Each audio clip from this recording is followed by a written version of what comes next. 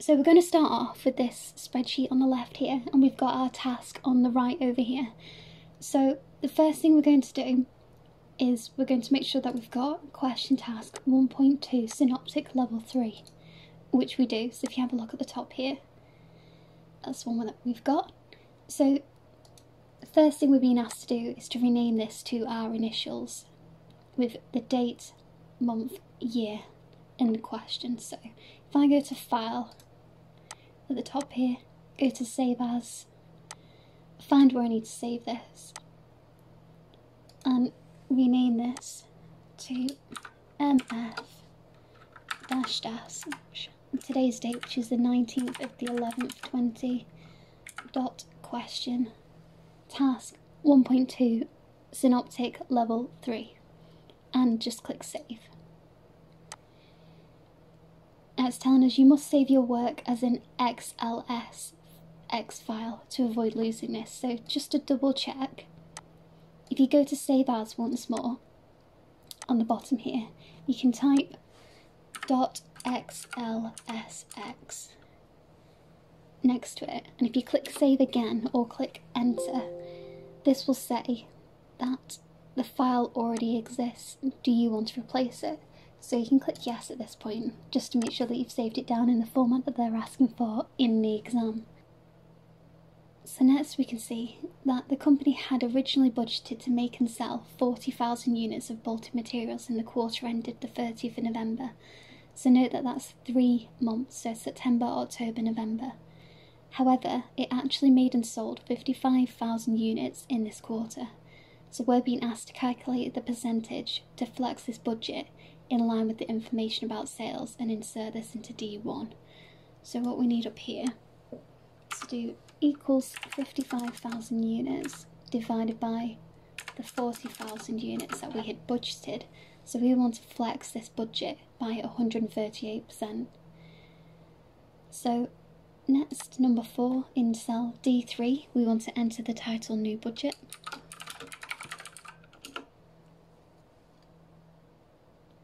And then in number 5, calculate the new budget for all of the relevant entries using absolute referencing where appropriate. So all I'm going to do is in D5 go equals C5, and I'm going to times that by D1, and I'm going to actually fix D1. Now if you don't know how to do that, all you need to do is put a $sign before the column and the row, and that will fix that cell. So now if I drag this all the way down to here, you'll see that D1 doesn't change, but the row in column C does every time. Now the only thing that we need to change here is this, because these are fixed, so these are not going to change even if units change. So I'm going to make those the same as what's in column C. So that's something to be aware of when you're doing this in your exam. Next, number 6, highlight the cells that are fixed in the blue of any colour. So I'm just going to go and use this little paint box at the top, highlight those cells and colour them in blue. Now, in cell E3, enter the title actual. Okay, so we're down to number 8. Use copy and paste to take the actual results from the information that you've been given on the summary results file and place this in cells E5 to E14. So if we have a look at the summary results file here, we can see we've got the original budget and then we have actual results down here. So we want to select the actual results. So I'm just going to right click, copy and paste this in cells E5 to E14. So moving on to number 9. In cell F3, enter the title variance in quarter. Okay. And number 10, in column F, now calculate the variances for each revenue and cost.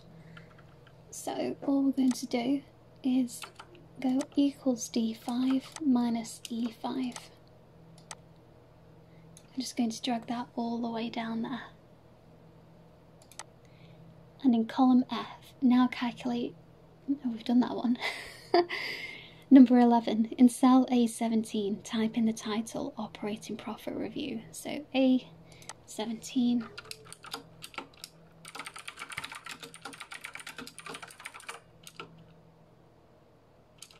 Operating Profit Review, there we go. And calculate the operating profit for the original budget, the flex budget, and finally the actual results. So that minus the sum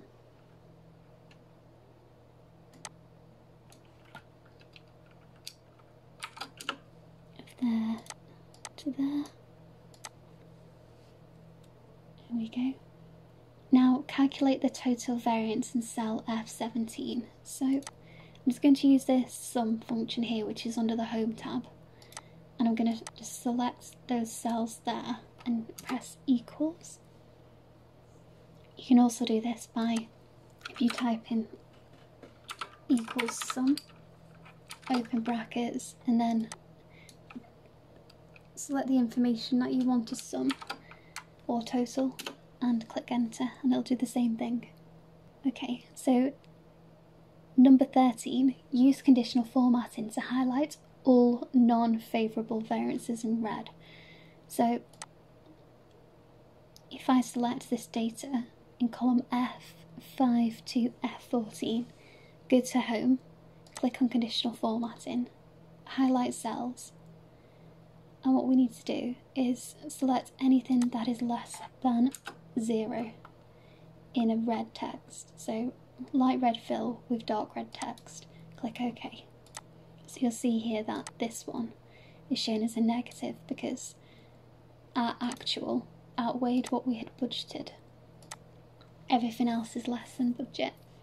Now the other thing you need to be aware of here is that if they're asking you to do that with sales, sales is obviously slightly different, because if we budgeted higher sales than actual, then this here is also an adverse variance. And go again to conditional formatting, clear rules for selected cell, go back to conditional formatting, highlight cells greater than 0.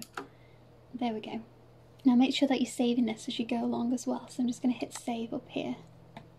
So the next thing we're being asked to do is copy and paste the information in rows A5 to F14, so all of this, into A22 to F31, so A22 to F31, there we go.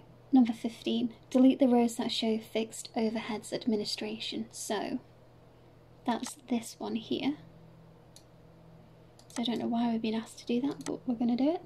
Colour cell F17 in pink, so if I select this, and again go to home, use this little bucket function here, and then go to more colours and select pink. Click OK. There we go. So 17, make sure all column headings are in bold. So column headings are here. So if I select all of those, go to font, that's under home, and click the B, or I can use a shortcut on my keyboard and do Control B, where I can toggle that on and off, like so. Next, produce a subtotal underneath each of the categories shown in column A in the new table. So this is the new table. So I'm just going to find the categories. So these are the categories here. So under each one of those we want a subtotal.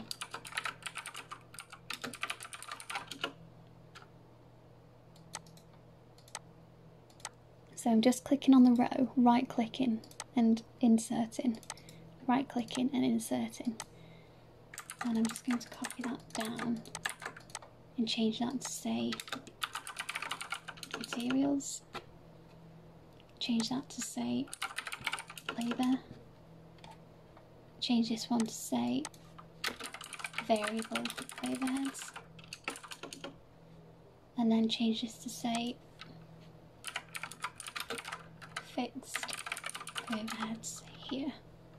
So that one's just going to be, I'm going to use sum just to select the one above. I know there's only one line, but I'm going to do it anyway.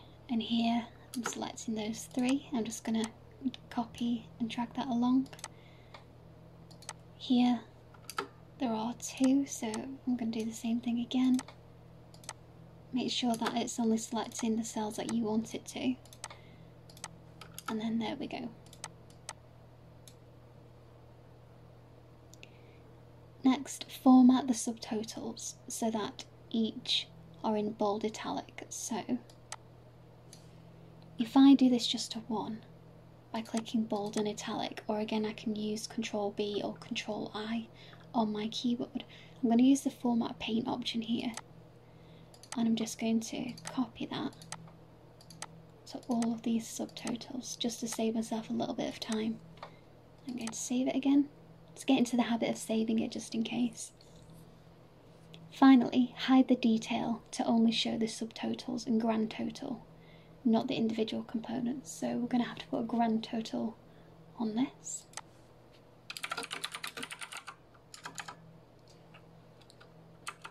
So I'm going to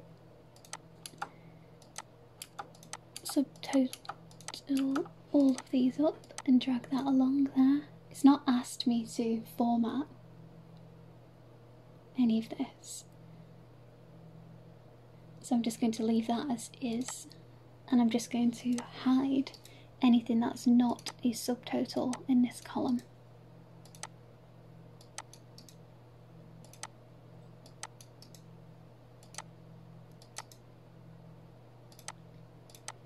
I'm just going to check that total.